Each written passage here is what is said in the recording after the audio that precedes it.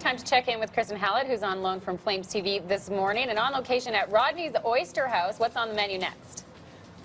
What's on the menu is we have the bait and tackle takeaway room. People are popping their heads up, and I know everyone's been popping their heads up, but you can actually come in now because Rodney's is open. Rodney himself is here, and we're going to talk about this beautiful platter. But first, I want to introduce you to Robin, the executive chef. Hey, Robin. Good morning. How's everybody? What are you making for us back there? I got a beautiful seared fundy scallop this morning. Little fresh vegetables, little roasted cauliflower. Just going to finish off. Just want to get a nice caramelization on these scallops. Bring out the sweetness a little bit, but all our food is about natural flavors. We want people to taste what the seafood's all about. We don't want to mask it. We want to put a whole lot of sauces. I want you to come in and get truly what Rodney is all about, which is the freshness of the product. All right, and I mean, this is the takeaway room, so you can actually put that bad boy in here, take it to work with you. This one might be more fun to share with friends around a table, though. Yeah, this is the smoker's platter, and it involves... Way healthier than... Yeah, well, this is smoked fish, okay? Good one. Anyway, yeah, this is sort of Willie Krause smoked salmon from Tangier, Nova Scotia.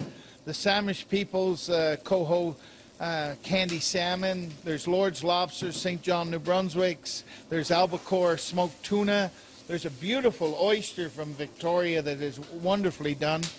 But the farthest item away, and the one that we bring in the farthest distance, is this Alabama processed American caught white shrimp. It's beautiful. From Alabama. And I've been talking to Rodney all morning, and he is the sourcer. He sources the sorcerer. Yeah. And it's incredible. You get to know the relationships and where you're bringing all of this fish in. Yeah, you get to meet the people. A lot of fishermen don't have the proper licenses for health and safety, so they move it through plants. Yes. So you've got to find their plant. Yes. And then you get that relationship going, and then you end up with fantastic product if you can control it yourself. Yes.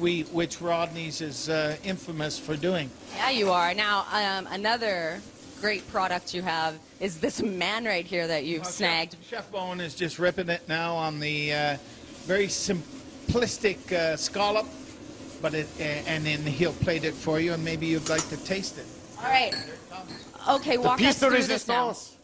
Yeah, tell us what's going on in this plate. So I've got my quickly sautéed vegetables, a little bit of a blend of 5 mushrooms from British Columbia, roasted cauliflower, broccolini, spinach, and some grape tomatoes. And very simple presentation. I'll walk you through the smell. It smells like something you want in your mouth. Absolutely, I want you to have it in We your have mouth. about 5 seconds, Chef Bowen, so let's throw those bad boys on. Finishing. So beautiful. All right, we're 4th Street and 10th Avenue. It's right next to Craft and National, a nice way to start the night. You can also come here and then walk to a Flames game safely. Rodney's has come to Calgary. That is gorgeous. All right, I'm going to get intimate with this. So back to you guys. Rodney, feed her.